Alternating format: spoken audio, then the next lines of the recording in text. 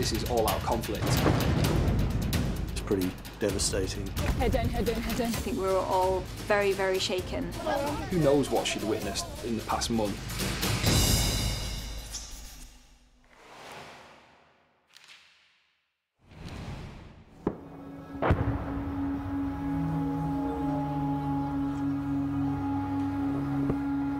Marawi is in the Philippines on the southern island of Mindanao. It's a provincial capital. Now, Philippines as a nation is largely Christian, but Mindanao itself, the island, has the biggest concentration of Muslims in the Philippines. It's a small city, it sits on a lake, very, very poor area, lots and lots of guns among the population, and long history of separatist conflict. This was what looked like it might be a new front in that fight against Islamic State. We saw Islamic State appealing to their followers that if you can't get to Iraq or Syria, go to the Philippines. And this was where, in May 2017, hundreds of militants had taken control.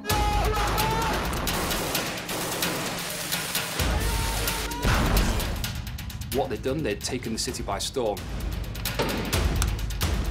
It happened very suddenly. It certainly caught Philippines government forces by surprise.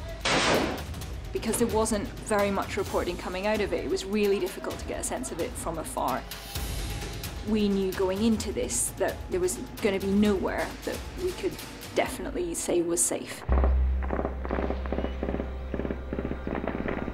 It was difficult to know exactly where the different positions were because the government forces didn't want media embedding with them. So you were very much just on your own in the city. But as soon as we got there, it was apparent that this was really full-scale urban conflict.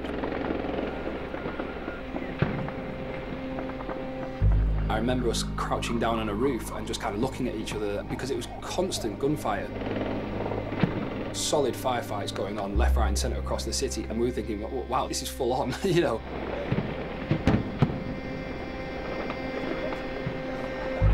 The first day is always the worst because you've just no idea what you're going to get, so you're literally filming everything that moves. Are you exposed there, Kev? Do you want to take a step back? You just never know when you're going to record something that is valuable and you're never going to get that chance to get it again. We're pretty close to the front line here. The fighting is intense and it is sustained. It has been going on like this now for several hours.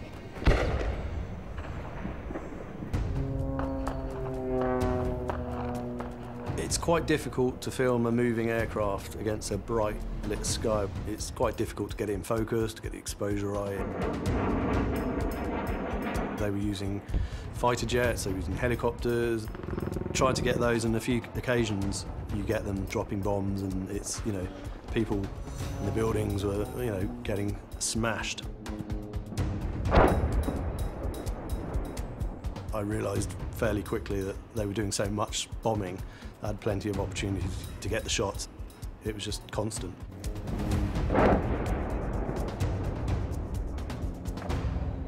That's the irony of it. You're worried that it's not going to be the story that you thought you'd pitched to London. And then we got there and we thought, wow, actually, this is much bigger than we were expecting. This is a strong story that needs to be told here.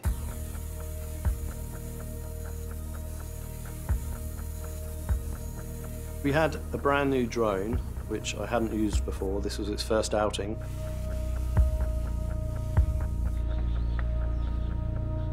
I was quite cautious to begin with, staying at a relatively safe distance.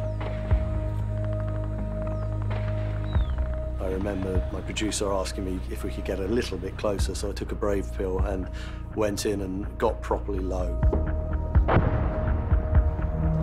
I remember a sweeping shot across the mosque, and it looked amazing. There were fires everywhere, and there was ash floating through the air. There were also white specks that were moving so quickly, you know, fractions of a second, so I assumed it was white, hot bits of lead basically flying through the screen, and some of them were towards the drone. IS have been known to use drones in Iraq and Syria, so the military are shooting them down The military were using their own drones as well, and so IS were shooting them down. It was constantly, people were trying to stop us filming. What we did see, it was pretty devastating.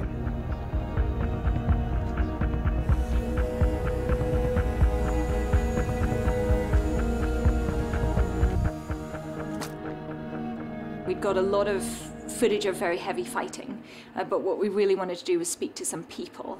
You see those kids? Don't stick your nose out. We'd heard about the horrors of people being used as human shields, sex slaves. We kind of wanted to hear that directly for ourselves rather than secondhand. What order are you guys going to go in? We're going to go first so we can film you. Yeah. We thought that we were going to an area that was relatively safe. So I'm running to the far side of the street or diagonal? Go straight down here. Yeah. And when you get to the blue car, just directly. Okay. So guys, do you want to tell them so straight down to the blue car? Straight down to the blue vehicle. Because of not being entirely sure whose sites we might be in at any one time, when we went to cross the road, we would go one after the other in single file. Right, let's go.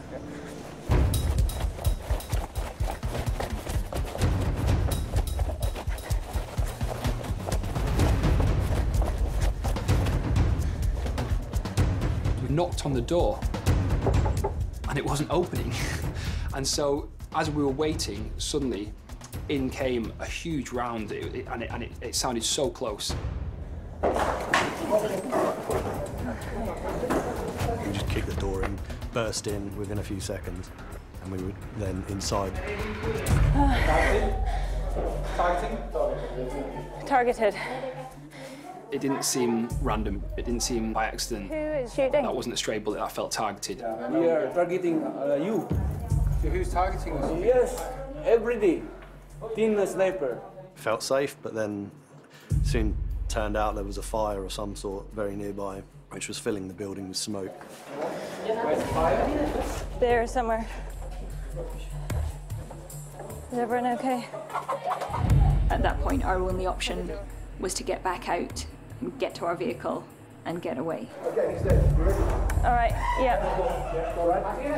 So, we're going to go? He's right here. Okay, I was positioned to go first, so it was quite a moment. come, go, go, go. Running out of the door and into the street, not knowing what was going to happen, thinking maybe there's going to be another shot. Okay, you're going to go first because you need to get into the back of the Okay, vehicle. right, go.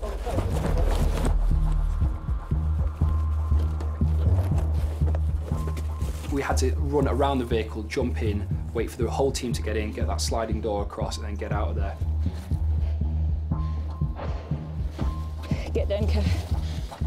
Okay. Head down, head down, head down. Go, go, go. Go, go, go. Go, go. Stay down. That was terrifying, really. Running back out that door into an area that's potentially someone looking down the scope of a rifle, watching you do that. That was frightening. It was just a desire to get into that vehicle as quickly as possible and get out of there.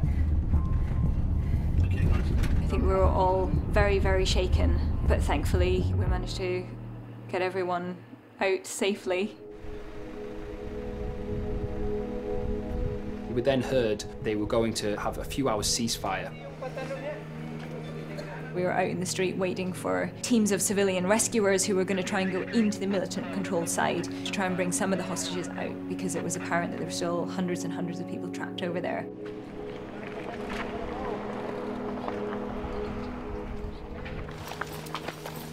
After a number of hours of waiting, 2 army vehicles came out from the militant-controlled area. Yeah. I remember the Jeep stopping and just seeing in the back of it a female soldier holding a very small baby who looked extremely confused. There was this little face, this little girl's face, and she just looked bemused. Who knows what she'd witnessed in the past month? Behind her, 2 very young women, maybe in their late teens, who just looked just so confused, so dazed, who had been living through, by that point, a month of airstrikes in the militant-controlled area, actually sheltering in a basement.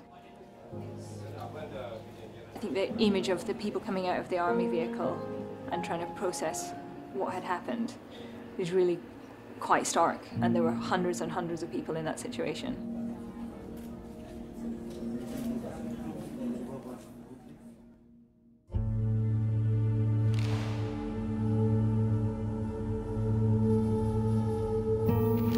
Liberation basically looked like devastation.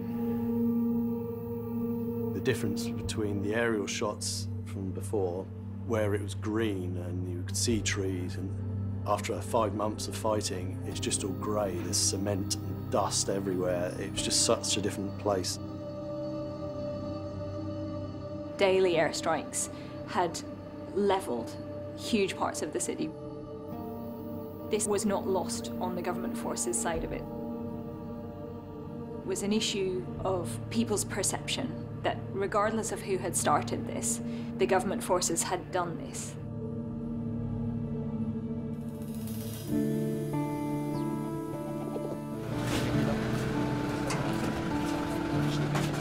The most difficult thing about getting into the city once it had been liberated was getting the permission from the military to go in. It was still very dangerous there. There was IEDs potentially rigged on houses, there was walls that could come down. So we were in the military's hands in terms of getting in. They had to trust us, we had to trust them, and they were also keen not for us to show too much of the damage, because a lot of that damage was due to military bombing. They were very concerned that this might shift quite quickly from anger with the militants to anger with the government. Once we were in, though, it was something else, really. We'd seen the city from afar when we first went, and now we were right in the middle of what we'd been filming from above on the drone and through a long-lens camera. It's quite surreal to suddenly be there and just to see what little was left. There was graffiti all over the walls claiming the Islamic State caliphate. There was people's possessions sprawled out across the floor. There was just utter devastation, really.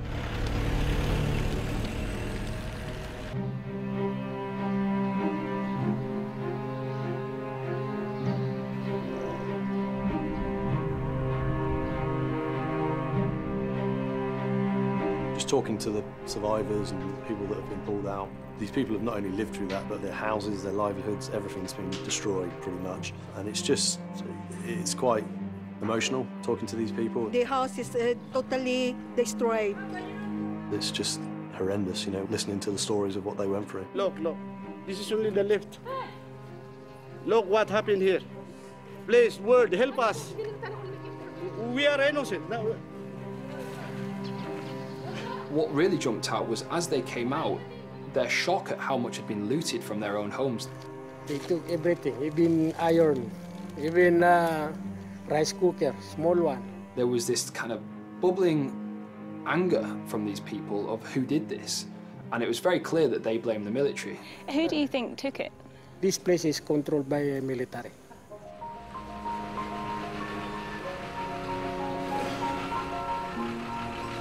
As we left, it felt very much that there's this huge job in Marawi of not only rebuilding the city, which basically has to start from the ground up, they have to completely replan that town, but also they have to win back the trust of people who live there in what is a very kind of fertile area already for extremists.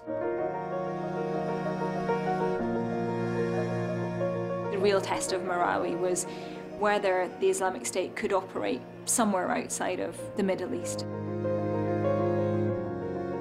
Is this the start of what they wanted to call a caliphate in the region? They were pushed out, but it took 5 months to do it. And during that time, it was powerful propaganda. This shows the chance to go and fight a war with a national army, which is an ally of the United States, and hold them off. So there was a real danger that this happens again. This was not a one-off.